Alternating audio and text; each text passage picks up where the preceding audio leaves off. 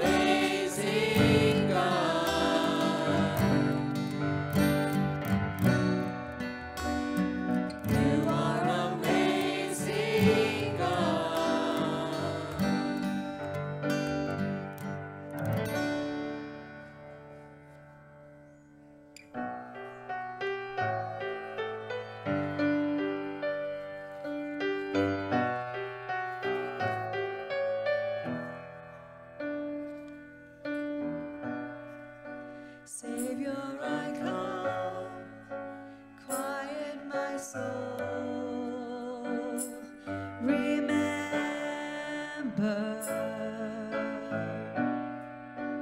redemption's here, where your blood was spilled for my ransom.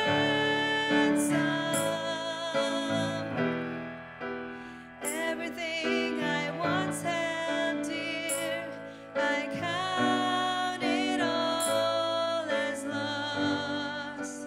Lead me to the cross where your love poured out. Bring me to my knees, Lord, I lay me down. Rid me of myself, I belong to you. Oh, lead me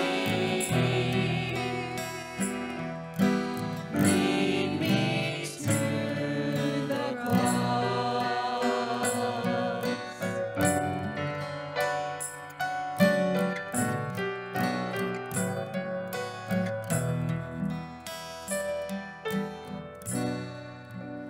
You were as I, tempted and tried, human.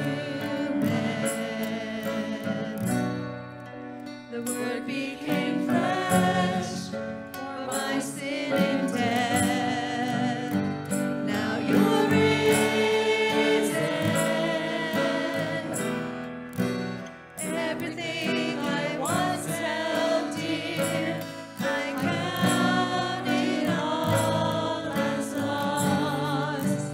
Lead me to the cross where your love poured out. Bring me to my knees, Lord, I lay me down. Rid me of myself, I belong to you. Oh, lead me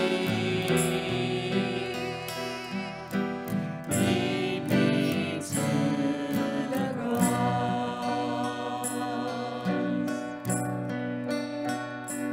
to your heart,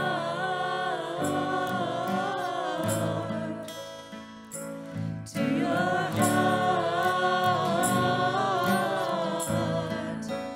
Lead me to your heart. Lead me to your heart. Lead me to the cross where your love poured out. Bring me to my knees, Lord, I lay me down. Rid me of myself, I belong to you. Oh, lead me.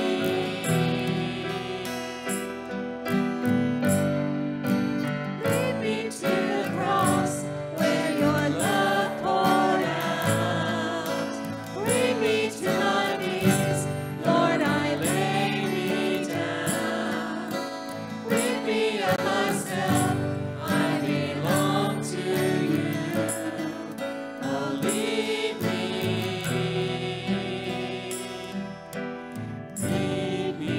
to the cross.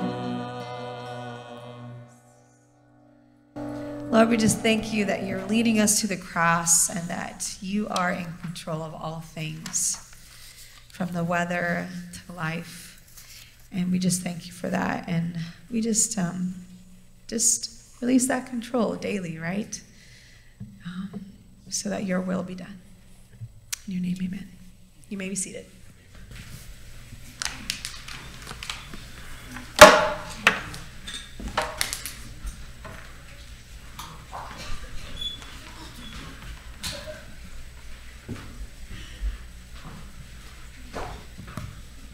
Hi, good morning.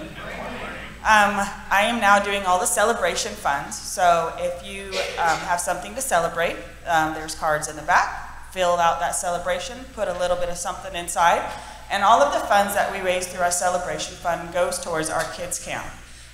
Kids, we are leaving for camp at the end of this month. I have 7 wonderful children going with me, and I cannot wait to see what God has in store for them at that week. So please just celebrate with us as we celebrate you as well. And that's all today.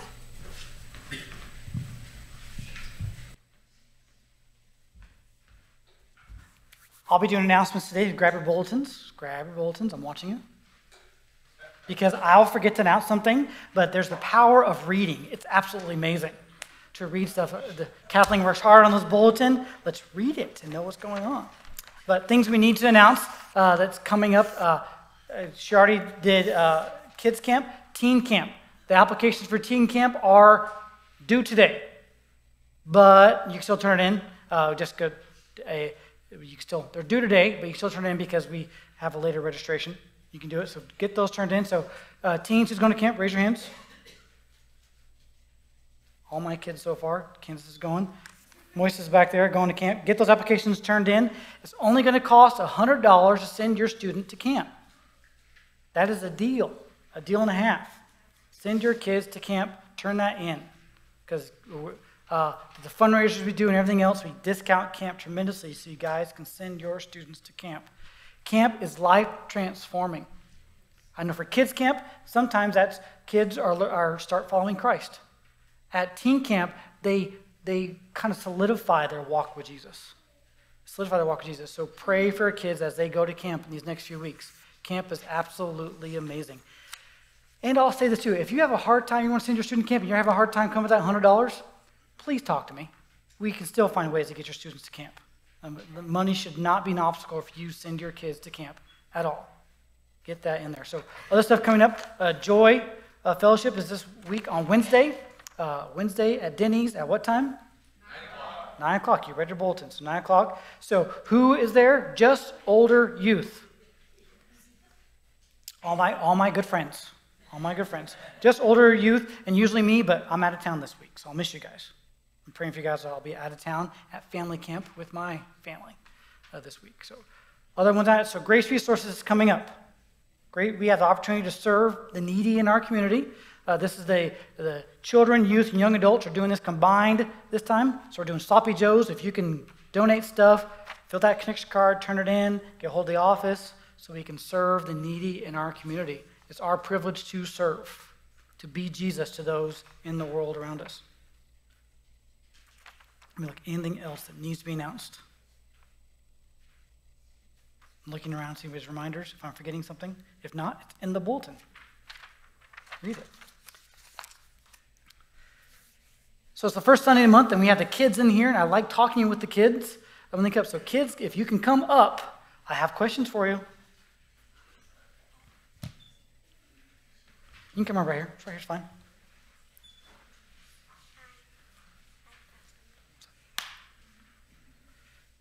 It's good to see you guys. I mean, I miss seeing you guys every day for Vacation Bible School. So it's wonderful. So what is tomorrow? 4th of July. What does that mean? What's it mean? It's party time. It's party time, he says.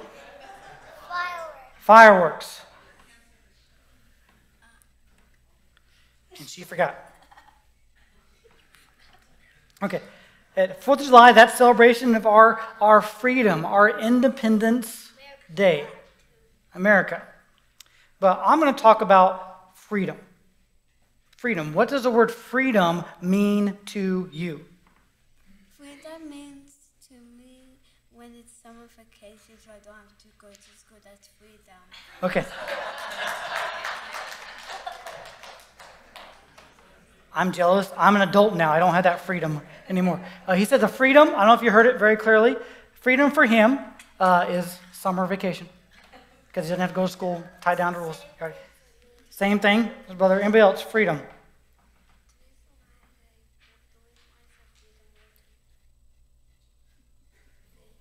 Yeah, I know. We'll talk about that later. Freedom, yes.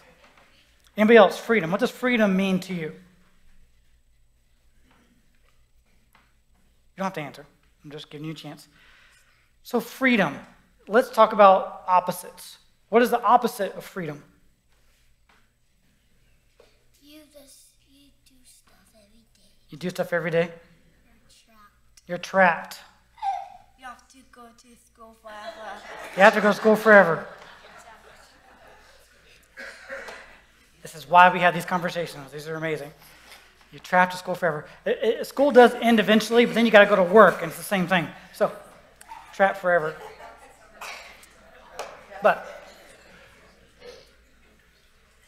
So enjoy being a child.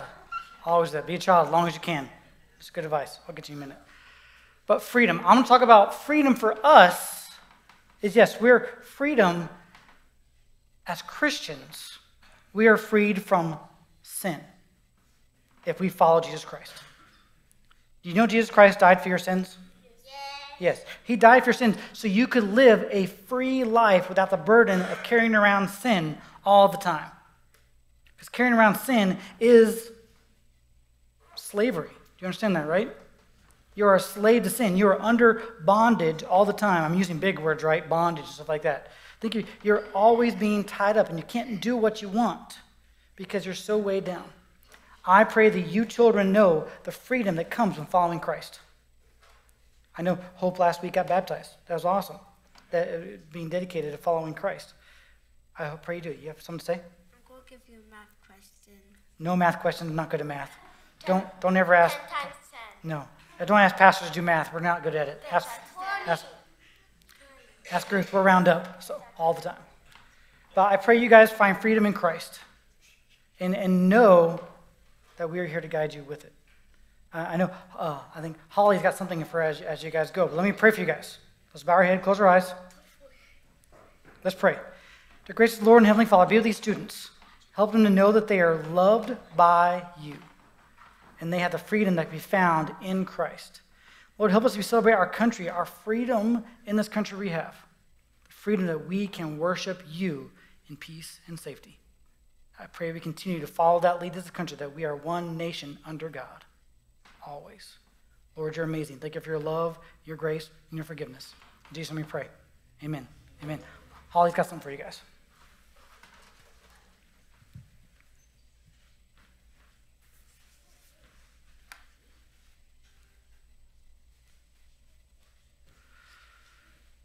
Our name on the wall is we are Valley View Church of the Nazarene. Who here knows what that means? Very few people.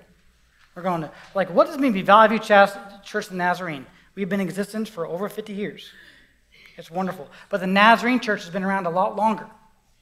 Nazarene Church. Nazarene means we are a people set apart to do good works.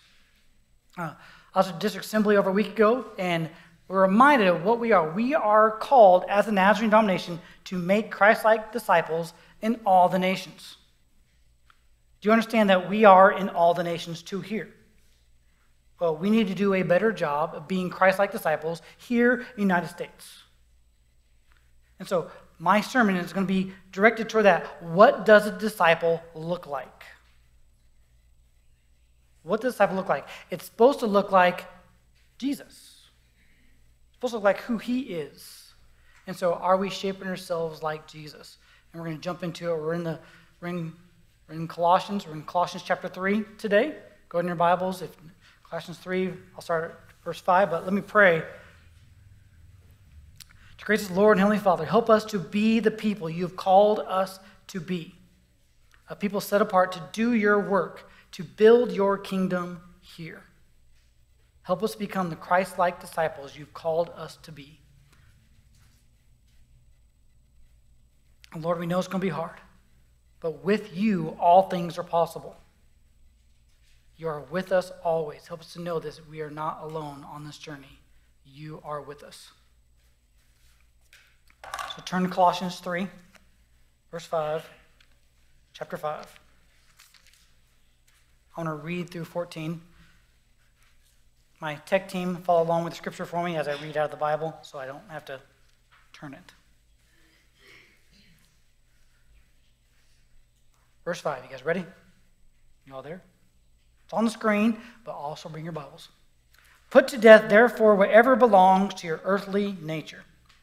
Sexual immorality, impurity, lust, evil desires, and greed, which is idolatry. Because of these, the wrath of God is coming. You used to walk in these ways in the life you once lived, but you now must also rid yourselves of all such things as anger, rage, malice, slander, filthy language from your lips. Do not lie to each other, since you have been taken off your old self with its practices, and have put on the new self, which is being renewed in knowledge in the image of its Creator. Here there is no Gentile or Greek, circumcised or uncircumcised, barbarian, Scythian, slave or free, but Christ is all and is in all. Therefore, as God's chosen people, holy and dearly loved, clothe yourselves with compassion, kindness, humility, gentleness, and patience. Bear with each other and forgive one another. If any of you has a grievance against one, forgive as the Lord forgave you. The word of the Lord. Man. I'm going to apologize to parents right now, but I'm not sorry for what? I'm sorry you're going to have some fun conversations with your kids today, because we're going to talk about some really sensitive subjects today that we need to talk to our kids about. You see the picture on the screen, right? What's the picture screen of? This is a cemetery. The Apostle Paul tells us in the scripture right here, some things in our life we need to put to death. We need to put these things to death. That means kill it. Be gone. It no longer is a part of our life. And he gives us a list. So we're going to go on this list. First is sexual immorality. Put to death sexual immorality. Yes, kids, I'm talking about sex in church today. Sexual immorality. What is sexual immorality?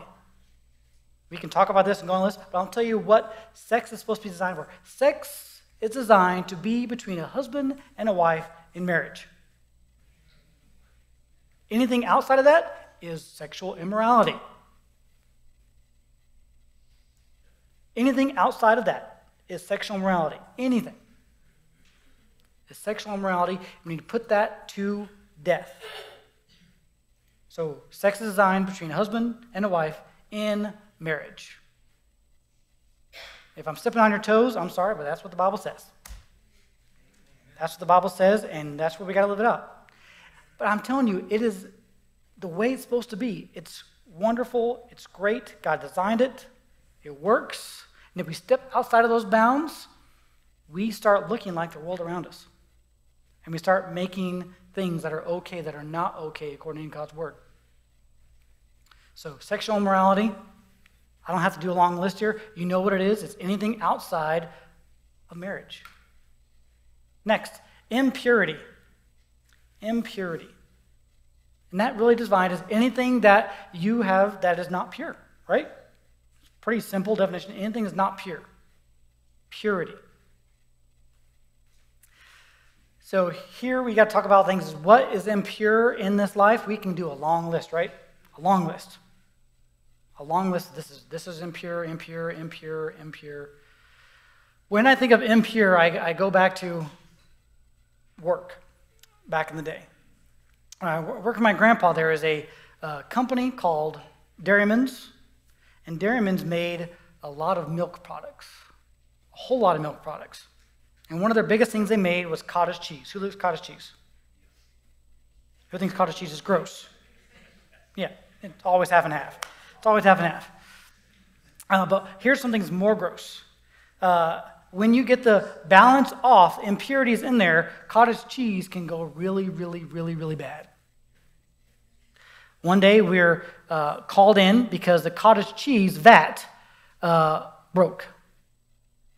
And so I, being the smallest guy in my grandpa's shop, had to crawl into the vat to do a welding repair. Because you couldn't get the whole vat to take it out. You had to crawl into the vat. And I can smell it today. I can, you know what cottage cheese smells like, right? When it's good. Imagine what cottage cheese smells like when it's not good. It smells like death. Like 18,000 dead cats in here. It is a horrible, terrible smell. And when you get in there and you have to add heat to it, it is a wonderful aroma. I can taste it right now. This is the idea I want you to have when impurity is in your mind. It is gross. It is wrong. Don't allow it to come into your life, because it can ruin everything. Another bad smell will go on, and I can smell this smell right away. Kathleen can confirm it. There's a bad smell when an orange has gone bad. You ever had that in your house? You walk in, you're like, ooh, there's a rotten orange somewhere. I mean, I've walked in here, we have cuties, right? Quite a bit for things. I walk in and go, ooh, there's a bad one. Let's find it. You know what happens if you don't get rid of that bad orange?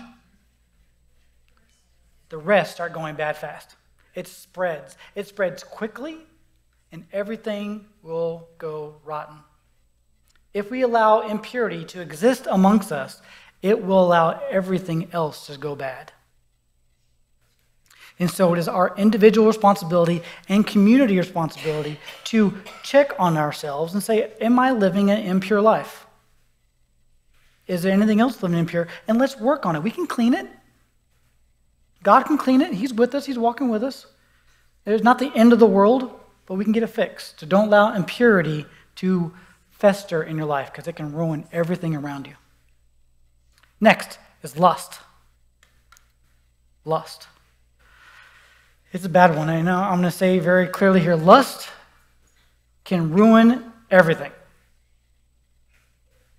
Lust, it can be, you can talk about sexual lust, we can talk about lust for food, we can talk about lust for anything. Lust is wanting something that you shouldn't have, and all your mind is wrapped around it, and it can't leave you. I'll tell you something very clearly at this point. Pornography is lust. Pornography is lust. Pornography will ruin your marriage, your future marriage, your current marriage. It'll ruin your kids. It'll ruin everything around you, because it just makes you want something that you shouldn't be having. So, lust. I mean, the word alone sounds terrible, right? Just saying it sounds, ooh, sounds gross. Don't allow lust to take over your life. Get rid of it. Kill it. If you need help getting rid of lust in your life, come talk to me. You're not the only one that's on that journey of getting rid of these things in your life. We've all gone through it. We can help each other to walk through these things to get rid of. Next, evil desires. Evil desires. And like, Pastor, what does evil desires look like? It can look like in several ways. But I'll explain it this way. It's when you don't look at your neighbor and want the best for them. When you look, that's what we should be doing. Sometimes our evil desires is, I want to take advantage of those around me. I'll use my neighbors. I'll use my work. Evil desires, it's I'm wanting the worst for somebody else. I want to hurt somebody. I want to hurt somebody. That is evil. Wanting the desire to go hurt somebody is not the way God wants you to behave. And I say this like it's common sense, right? We shouldn't hurt anybody else. But why does Paul put this in there? Because we do it. We hurt each other all the time. We say bad things, we do bad things, we post bad things, and we create evil around us. And it keeps going. It's just like the impurity. It just will kill everything around you. So put to death your evil desires. And evil desires mean if I'm trying to hurt somebody or take advantage of somebody, that is evil.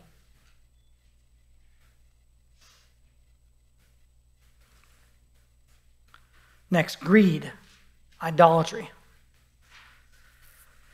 Oh man, this is a harsh subject because, man, we all like having stuff, right? Can I get amen?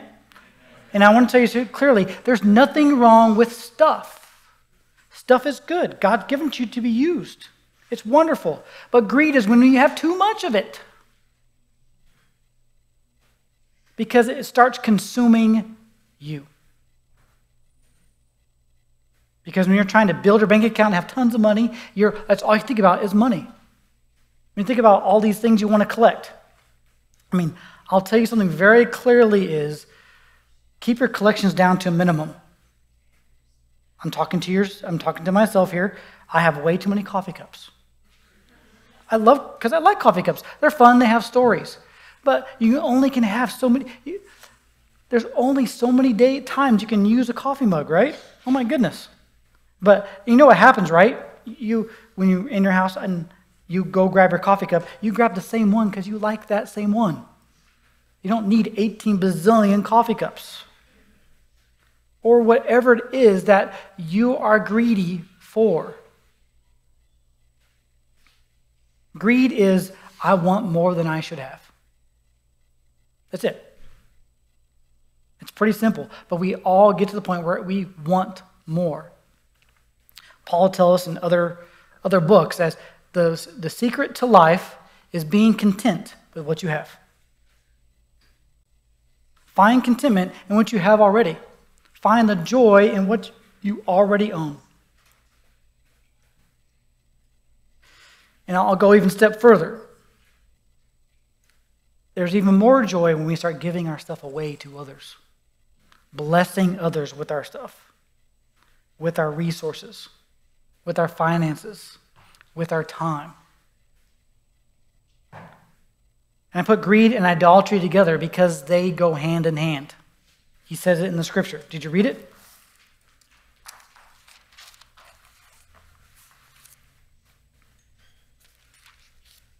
I want to make sure that I'm preaching you stuff that's in the Bible. It's not what I'm saying.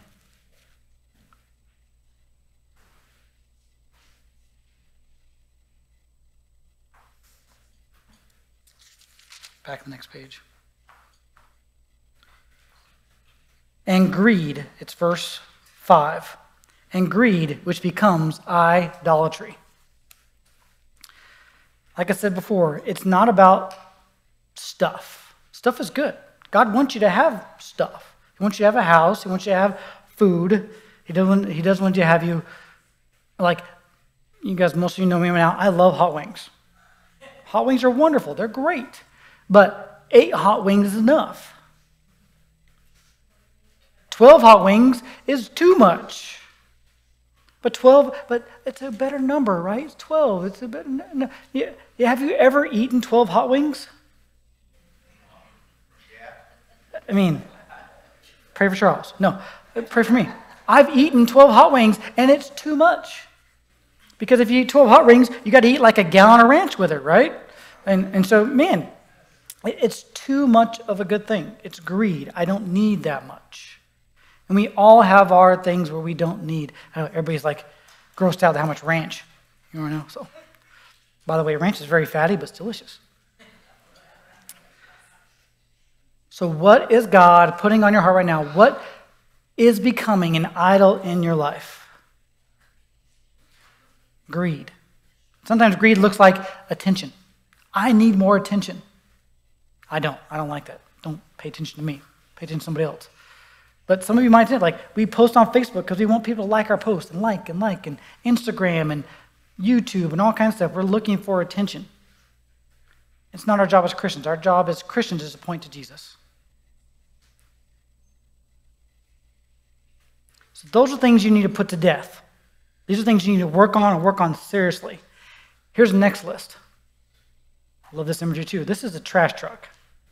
And public service announcement, if your trash gets picked up on Mondays, not this week, it'll be picked up on Tuesday, 4th of July. Remember that. So these are things that Apostle Paul tells us, these are things we need to throw away. These are things that if they exist in your life and in your house, get rid of it. First one, anger and rage. These are things we need to throw away. I put anger and rage together because rage is anger gone bad. There is such thing as righteous anger. When you see injustice happening in the world, that is good anger. But anger amount with rage. Rage means I want to hurt you and I want to take advantage of you and I am so angry I am losing it. Have you ever lost it? Everybody should, your hands should be up because we've all been there. We've lost it and gotten angry. We need to get rid of that in our lives and apologize when we have gone too far. Say our sorry and be sorry. And get rid of anger and rage. So if you are a physical person, you need to do this act this week, I recommend you go home, write down rage and anger on a piece of paper, wad it up, and throw it in the trash. Take the physical act and do it. I want to get rid of this. There's other lists to go on. Get rid of anger and rage. All it does is make people around you feel terrible. In the end long, it makes you feel terrible. I know this by personal experience. Get rid of it. It only causes strife. Next, malice and slander. Malice and slander. If you're talking trash about somebody, please stop it. Really.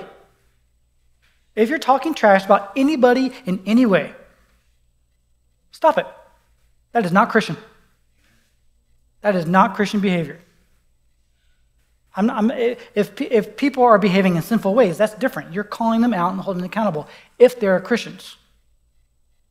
If they're not Christians, it's your job is to love them into the kingdom. It's not our job to trash talk to anybody about anybody and anything. If you're saying bad anything about anybody, you are not behaving like Christ. Get rid of it. Throw it away. Stop doing it. It hurts you and others around you. Next, filthy language. Filthy language. Get rid of filthy language in your life. Nobody likes it. You don't look good. Doesn't make Jesus look good when you have filthy language in your life. Stop using it.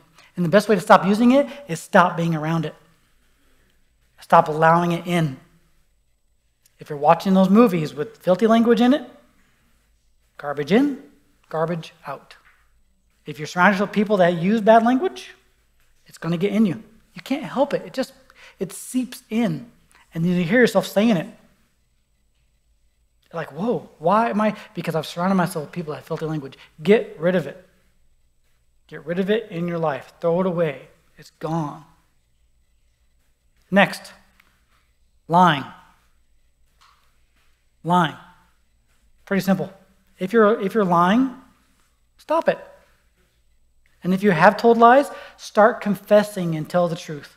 I promise you, you'll be more free than you could possibly imagine. I've been here. Right? I've had so many lies I've told in the past that it just weighs on me in tremendous ways. There's nothing more freeing when you've confessed and you're free. You go to bed at night and you don't have to figure out all the lies you told, so you have to remember all the lies you told so you can be consistent in your lie telling. That'll just wear you out. Because you got to keep it up, the appearances. Oh man, I told this lie and this lie to that person and this person. Oh man, and then that person doesn't know that lie, so I got to tell them.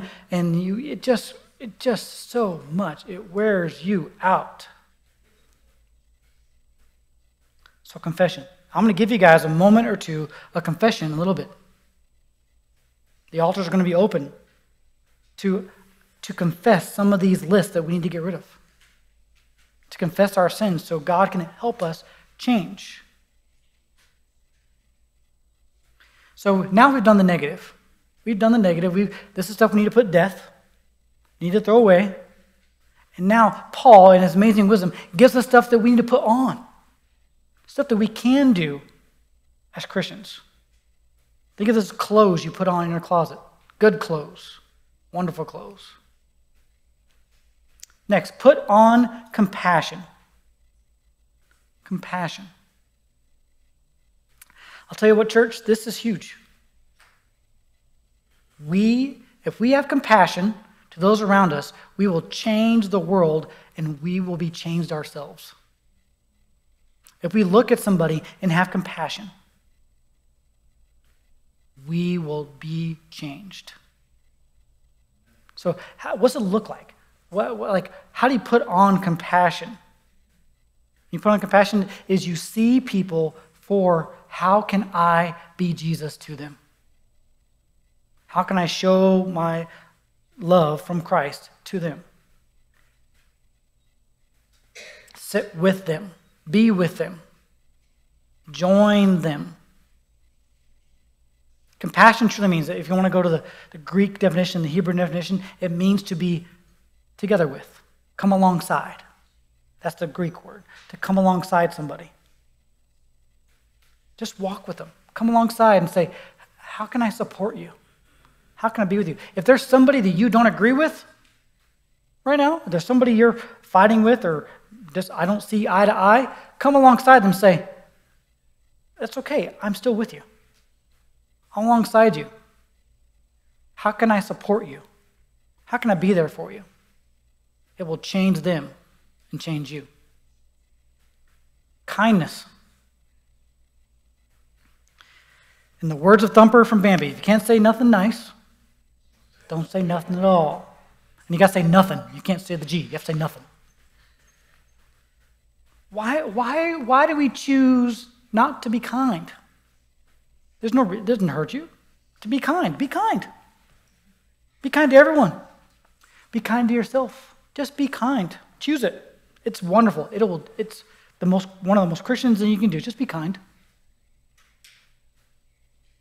Let that person go in front of you in the grocery store. Park far away because somebody else can't walk. If you see somebody that needs help, help them. If you think of a kind word to say to somebody, say it. Be kind. Choose kindness. Next, humility. Humility. You are no better off than anybody else. You are not superior in any way to anybody. So don't think of yourself as so. So don't walk around like I'm better than you are, or I think better than you are. The answer is, you're not. Be humble. Be humble always. Gentleness and patience. Gentleness and patience. Choose to be gentle. Choose to be patient. So Paul tells us put on. And I'll be honest with you, compassion I can do pretty good, kindness, pretty good, humility, but gentleness and patience, I'm not so good at. I'm going to be better. Because Apostle Paul told me to do it as a Christian, to be the example, to be Nazarene, set apart, to look different. I want to be known as gentle Pastor Mike, patient Pastor Mike, not Mr. Go, go, go all the time Pastor Mike.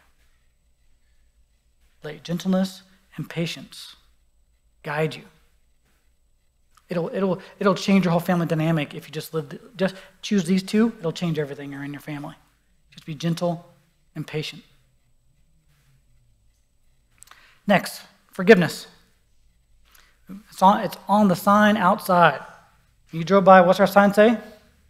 Forgive them, even if they're not sorry.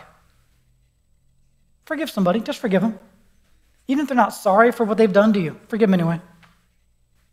All it does is weigh you down. Forgive them. Move along. It doesn't mean that you forget what they did to you. Don't get me wrong. Don't let them hurt you again. But forgive them. That means I don't hold it against them. Move along. Forgive. Practice forgiveness. Just forgive people. Because look at this list. This is what Christ did for you and me. He looked on us with compassion and kindness, humility. He is God. He came down to this earth as a baby, raised by humans, killed by humans. But he did it because he loves us. And we celebrate that today in communion. Just a little bit. We're going to celebrate communion. Communion means celebrating Christ's sacrifice on the cross for us. We remember it so we can become more like him. And the last part of the scripture is this. Love binds us together in perfect unity. Love. Just do it. Just love your neighbor. Love them means I want the best for them. I want to serve them. I want to see them succeed. Let's start loving our neighbor. Be kind. Because Jesus showed us that kind of love. As the worship team comes up, the altars are open.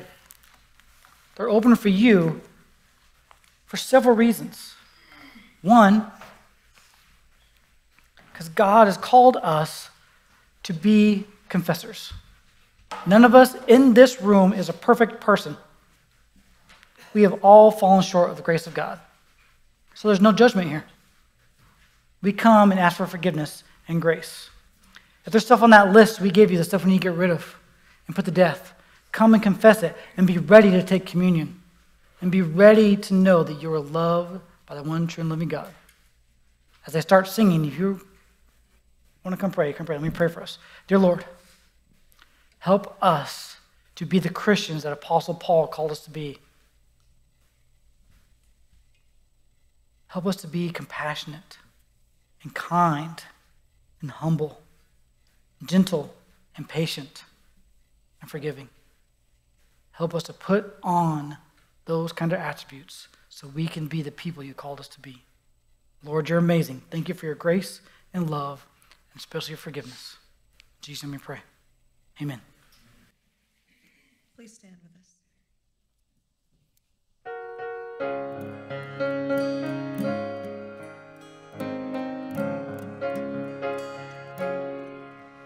In the dark of the midnight, have I lifted my face, while the storms howl above me, and there's no hiding place. Mid the crash of the thunder, precious Lord, hear my cry. Keep me safe till the storm passes by. Till the storm passes over, till the thunder sounds no more, till the clouds roll forever from the sky. Hold me fast, let me stand in the hollow of thy hand. Keep me safe till the storm passes by. Many times Satan whispered, there is no need to try, for there's no end of sorrow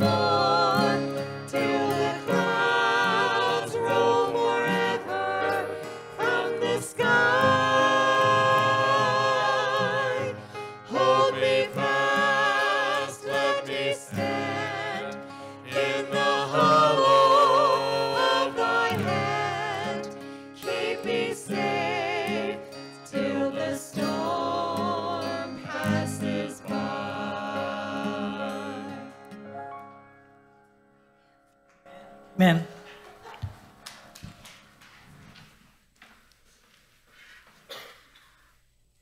Those are helping serve communion, please come. The rest, you may be seated.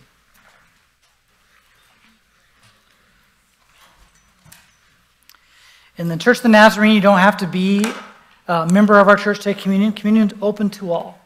You just have to be a follower of Jesus Christ to take communion. So please hold the elements and we'll partake together.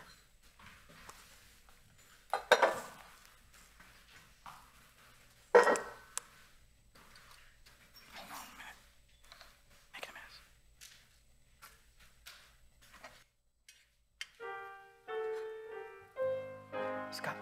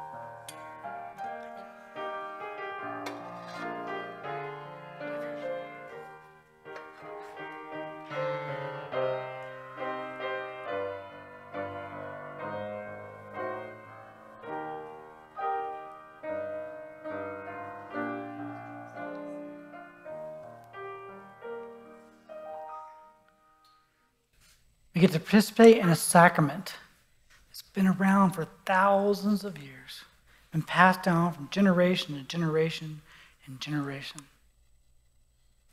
And it's all about Jesus' love for us.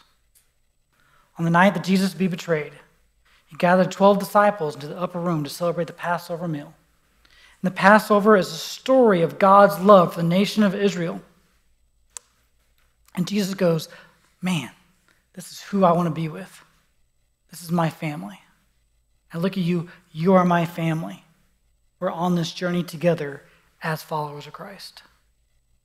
On the table, he had bread. Jesus took it. He said, this bread represents my body, which is broken for you. Take and eat.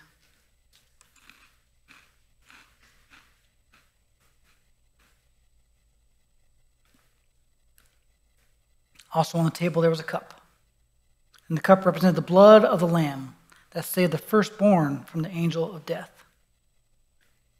Jesus took the cup and said, "This cup now represents my blood, which be shed for the sins of the world, your sins and my sins. Jesus died for you. Take and drink." Let's pray. Dear Lord, help us become more like your Son and look at the world and live it with compassion and kindness, with patience and gentleness and forgiveness. Help us become more like your Son from the inside to the outside. Lord, thank you for your love. Be with us as we go. In Jesus' name we pray. Amen. Amen. You are dismissed. Go in peace. Have a happy 4th, guys. Stay safe. Stay safe.